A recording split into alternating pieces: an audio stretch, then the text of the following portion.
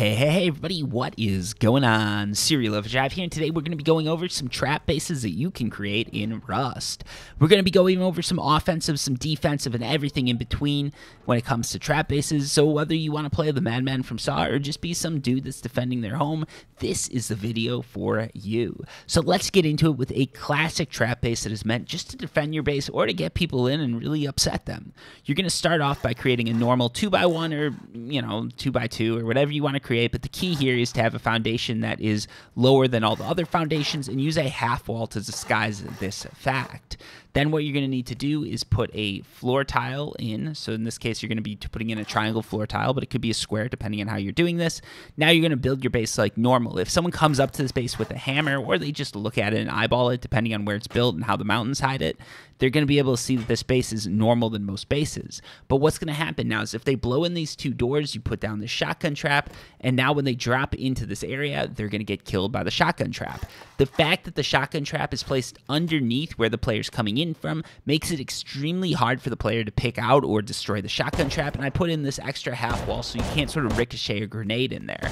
The downside to the way that I did it is you can now jump on top of anything in here, whether it's a box or a furnace, and you won't get shot by the shotgun trap. If you don't want this to happen, place the shotgun trap on the ceiling and leave out this half wall that I put in, and now if you jump on top of a box, the trap will shoot you.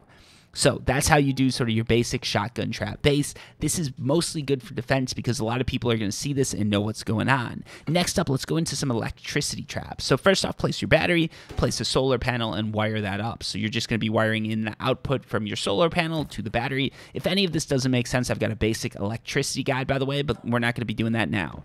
So now next up, what you're going to do, connect this thing to the battery right here, and you're going to want to lay down a switch. You're going to want to lay down an AND gate, and you're going to want to lay down a splitter. So the way this is going to work is you're going to connect your output to the switch. You're going to use the switch to turn on and off this trap.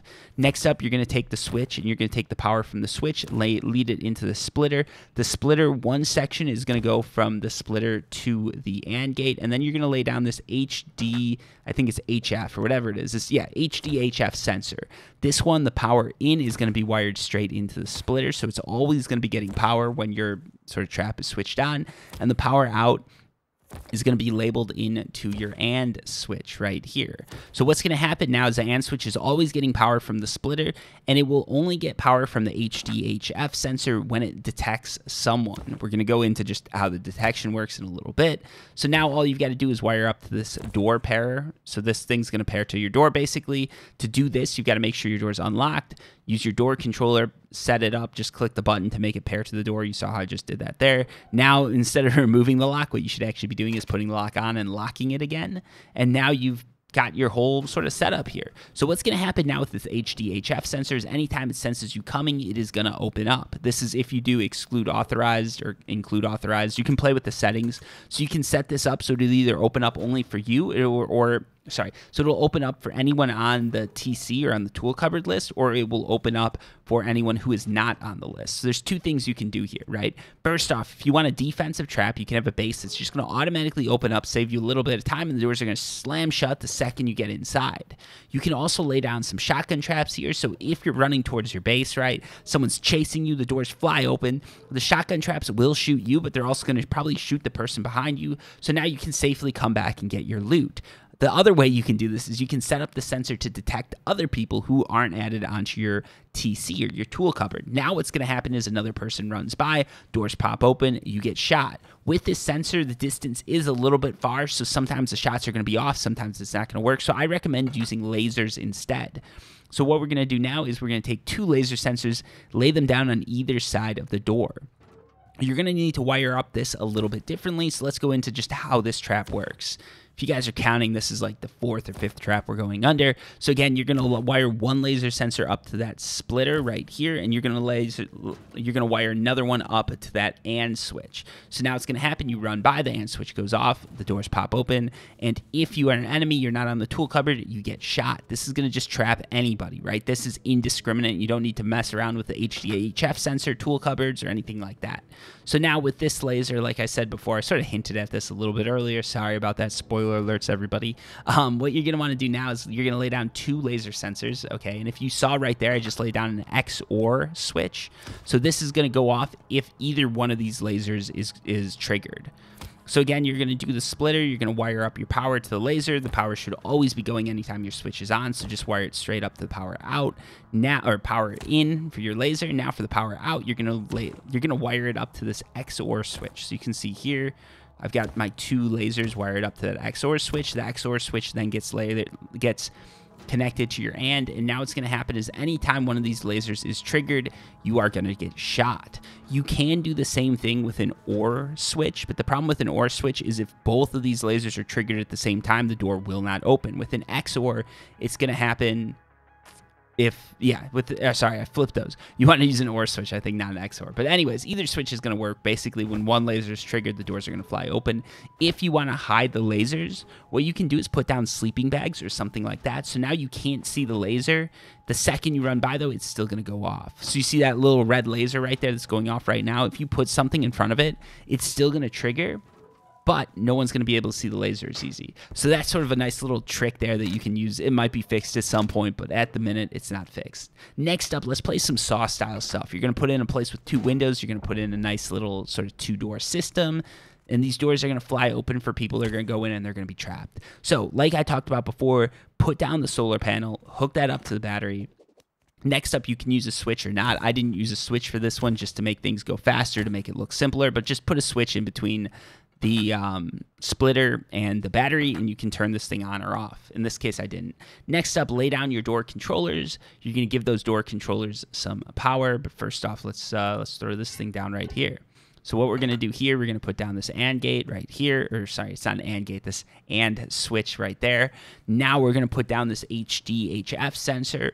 The way the sensor is going to work is it's going to detect anyone who's coming and open up the door. So the hope here is that someone's not going to actually see that the doors were closed before.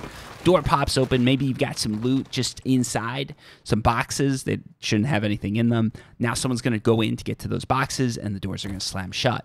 So here we go. We've got the sensor up. We destroyed the walls now, so the sensor is going to pick people up. Now what you want to do is wire out to this HDHF sensor as sort of inconspicuously as possible. So the way I did this is I wired it just right along that top, so if someone's looking, they won't see it. The reason for this is because I've got these windows in here, and I like putting the windows into something where a player is going to be trapped, because now you can sort of mess with them. You can see their reaction. You can see them getting mad, and you can have a good time with it, right? So now, power out, right? You're going to put one into that input. You're going to put one into that sensor. Everything's set up. Now you're going to use a splitter. You're going to connect your power out from that AND gate, or that AND switch, into the splitter. Next up, you're going to take the power from the splitter, and you're going to connect it to both these door controllers. So now I'm being a little bit lazy about this, but remember, do hide these wires. So you can see here, I'm just trying my best, but it would be pretty easy to see these. So, you know, be a little bit more inconspicuous with the wiring. So now we've got our full system set up. All we've got to do is pair these doors, and we'll be good to go. Again, the goal with this is for someone to run into your base and get trapped. The hope here is that someone with a good amount of loot is going to get trapped, and you can make them do all sorts of great things for content, and to save their loot. And maybe you're going to let them go, maybe you won't. It's completely up to you, but try and be nice with it if it's a newbie. If it's someone more experienced, you know, you got them fair and square. Anyways, pair up those door controllers with the doors, lock the doors, and your trap is set. Now set your HDHF sensor like I did before. In this case, I'm going to set it so it detects me, run inside, and the doors slam shut. I am now trapped, assuming I didn't lay the locks, because I have control of the locks, obviously. So yeah, now I'm trapped inside the door, and the way this works now, some idiot just walks inside, doors slam shut, and now they are stuck. If you put some real juicy looking loot behind that door, make it look good, the player's automatically just going to run in there thinking the best stuff is going to be waiting there inside for them, and then their hopes and dreams are going to be destroyed when your doors slam shut. You pop up in the window and you say, hey, would you like to play a game? And that, well, that's a few trap bases, some easy trap bases to make in Rust. If you guys want some more advanced stuff, some crazier stuff, let me know down below in the comments, because I've gotten plenty more where this came from. But yeah, those are just a few. If you guys like the video, hit like, hit subscribe. If you want me to go slower, let me know down below in the comments, but I try to make these videos as fast as possible. Maybe this was too fast, maybe it wasn't. Like I said, let me know down below in the comments. And if you want a more basic electricity guide, check out my old videos, my old Rust guides, because I've got some of that. I've got some where I lay out these trap bases in more detail, in more depth, and it just takes a little bit longer to do. This is just sort of quick, sort of thrown at you 4 trap bases, and hopefully it helped. So yeah, everybody, welcome to Rust if you're new to the game. Otherwise, I hope these trap bases help. I hope there's something new, and see you in game. Until next time, peace.